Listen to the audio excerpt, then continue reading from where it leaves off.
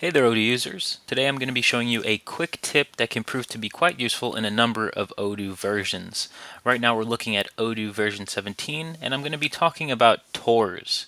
Tours are, if you look at this little icon right there, it's pretty much a step-by-step procedure that demonstrates how to use some of these main functionalities in Odoo. So you can maybe see it in certain apps that are listed on the home page or other models. When you click into them, you'll see or rather be presented with some little tips that are provided by Odoo.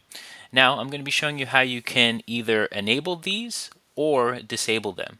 Now by default, when you open up a new environment, these tours are going to be enabled right out of the get-go. So they are basically for new users, and if you have not used Odoo before, this will definitely help you in your Odoo journey.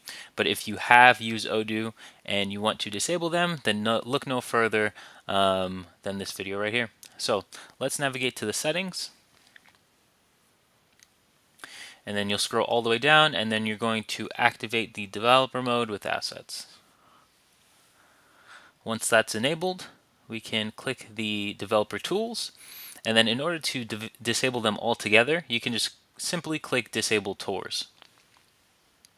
And just like that, they're no longer going to be presented in your database. Now, let's say for whatever reason you would like to enable them again, maybe for another user, maybe another user is using your account for some reason. For any reason, you can just go ahead and start tour, and this is going to be related to each of the applications that we see here. So these are the default tours that are included with your database, related to the CRM, sales app, purchasing, point of sale, you name it. So these are all the default tours, and then you can just go ahead and click start. It'll reload the page, and then you can see here, related to the CRM, we're going to have that same tour that was listed here. And if we click in, it'll continue with the tour by default. So again, you have the opportunity to disable and enable these tours for whatever reason. You have full flexibility of them, which is really nice. So that's basically it for this demo. If you have any questions or any concerns with anything regarding Odoo at all, we'd be more than happy to assist. Thanks so much for watching.